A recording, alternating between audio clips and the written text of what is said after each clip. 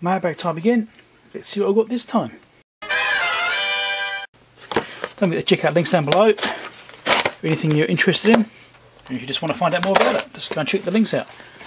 Also, don't forget to click like and subscribe to the channel if you've not been here before. This box is a bit squashed, I was a bit worried about it, but it seems like it's okay. So this is some soldering iron bits. Bit of a strange packaging system.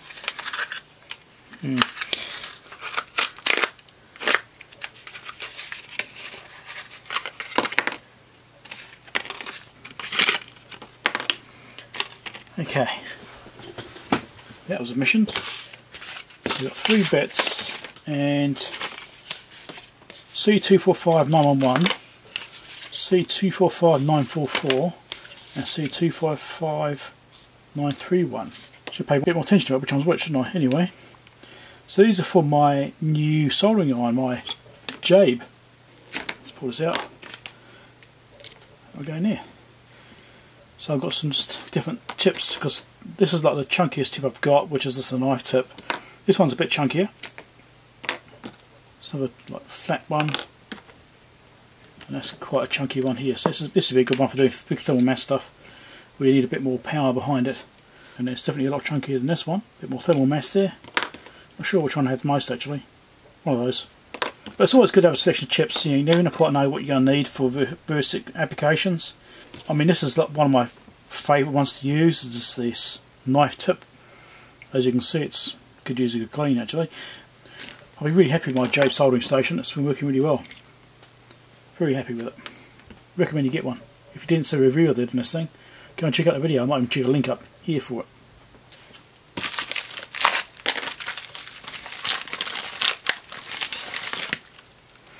Oh, okay, some micro SD cards, 4GB. Yep, 3 4GB cards.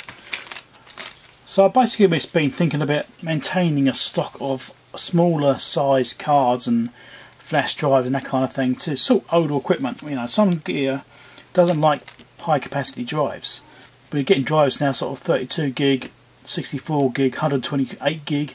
You know, it's just getting ridiculously sized, you know. And some of these older bits of equipment just don't like it. I mean, even 16 gig is pushing it in some cases, so sometimes 4 is like the most you can use. So I've got some here which are 4GB, and these are just going to go in my drawers spares, because I know that I will be needing these for something one day.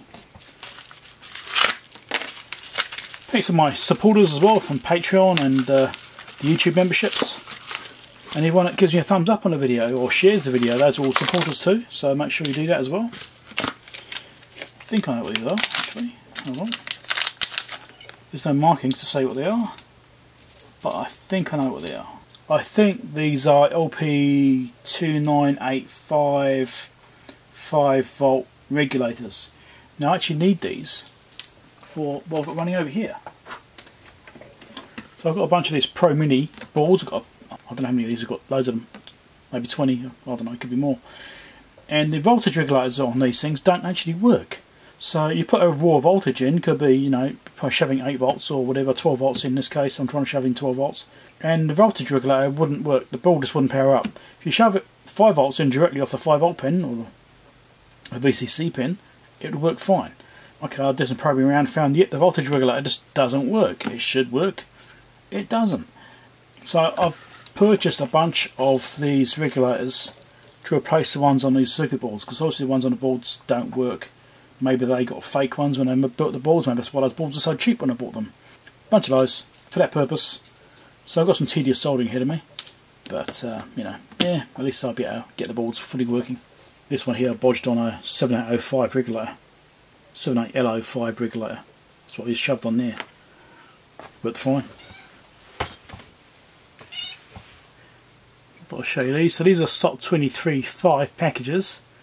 And if I can get the markings on there, you might be able to see the markings if I get it right and in focus at the same time. So these are marked as LOUB. There you can just about see it there, LOUB. So, yep, that's what I thought they were. Having a lot of trouble recently with YouTube not seemingly recommending my videos to anyone, or not recommending properly. So I can actually use your help. If you want to please help my channel. You can help me by sharing my video. If you get my video, any video, it doesn't really matter which one it is, anything which you think might be interesting to someone, then share it with them. You know, could be mailbag if you think people are going to be interested in that. It could be some of my repairs or CB work or test gear. Just share my videos around, because it will definitely help my channel. The more people which learn about the channel and discover it, the better. So this isn't too exciting. Screw in face. It's basically a soft hammer, alright, so you've got this urethane, I guess that is, and a rubber. Relatively soft hammer, so this is good for doing things like panel beating, which is why I got this. You know, as I've said before when I've mentioned my other bits of gear which I picked up, the other hammers and stuff I've shown, those are all based on needing to do panel beating work on bits of test gear, you know, fixing up bent panels. So I thought, well, I'll get some different hammers, and this was one which I thought would be good for doing panel restoration, you know, because it's got a bit of a give in it, you know, it's not super hard, it's not like a steel hammer, and so it'd be good for doing panel work, just smoothing out small dents, stuff like that. But yeah, as I was saying, with the support the channel, you know, if you could just share the videos, spread the word about the channel, that'd be great, because the biggest challenge on YouTube is getting a new audience and growing the audience and adding new people to it. Now that's the hardest thing to achieve on YouTube, is growth. Some people have a bit of luck and they might get a video which turns out to be really popular because they've done a really good video and it's been spread around and it's been quite popular in that aspect. Sometimes it's based on consistency, and people just put out a lot of fairly good videos and they get shared around because of that, because they're of a popular topic. The niche I'm in, and the niche most of you are probably in too, if you think about it, is quite a small niche. Electronic stuff, all the electronic repair stuff, it's quite a small niche. It's not a big market that you're trying to appeal to. So if you get channels which have more mainstream, you know, like game console repairs and stuff like that, they'll tend to do quite well because it's quite mainstream. You know, there's a lot of that out there. Whereas, you know, I'm in this little corner of the internet which doesn't get a lot of popularity. It's very niche. If you could do things to help me out, it'd be great. You know, if you could just share my videos around, any repair videos you see, especially if you're doing test gear stuff, you know, share them to places which might be interested in test gear repair or electronic stuff or whatever it may be I'm doing at the time. So if you see something you think other people might be interested in, please share it, because that helps my channel to grow, gets new audiences and helps us spread it. People such as Dave, EVblog Dave I'm talking about obviously, and Big Clive, Electro Boom, people like that, therefore appeal to broader audiences because of the content matter. So they've had quite a good advantage in that way, because, you know, like Clive for example does lots of general things, you know, like tinkering with little cheap $2 toys, stuff like that, and things you get from shops which are interesting in their own right. Dave's also all about the theory and electronics stuff in a more advanced ways. I'm trying to share what I'm doing and trying to teach people a little bit and hopefully be useful. I don't know, I'm holding a hammer, I'm talking about this. Smack that like button. I want more growth. Help me achieve it. I'd love to get to 100,000. That's my goal, is to get to 100,000. Okay, once I get to 100,000, I'll be completely satisfied. I mean, I've done fairly well, I think, but I'm at, what, 18,000 now at the time of recording this, just past 18,000, so thank you much everyone for signing up and supporting the channel that way and subscribing and watching my videos. Really appreciate every one of you, I really do. The thing is, growth has been quite slow. I mean, I've been doing this YouTube thing now for maybe 6 years, so to get 100,000 I'm talking about a lot more time and a lot more videos. I know a lot of you do support me in many ways already, you know, and comments and stuff down below, that sort of stuff, that all helps in chatting in the comments, and that all helps the algorithm to perceive things as interesting. Next thing, now this is from a local shop I purchased from, and I'm going to do my usual guess when this comes to this shop. The item will be on the bottom of the box, and the bubble wrap packaging will be on the top, with no protection on the bottom. That's often the case, but they have been proved me wrong the past 2 times. We'll see. Let's have a look. Oh, packaging on the top. There it is on the bottom. Why not wrap it in the packaging? I don't understand. So this is a My Box.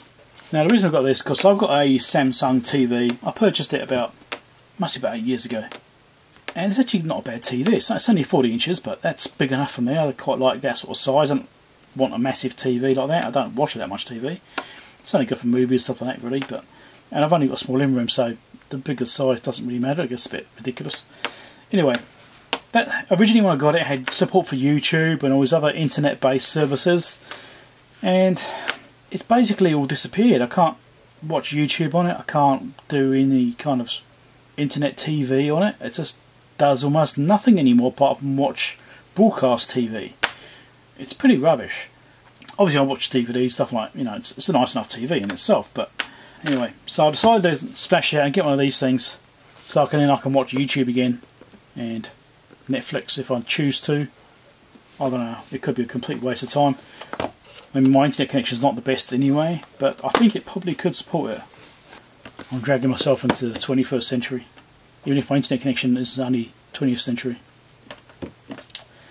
Alright, don't forget to like, subscribe, share my video around. Bye.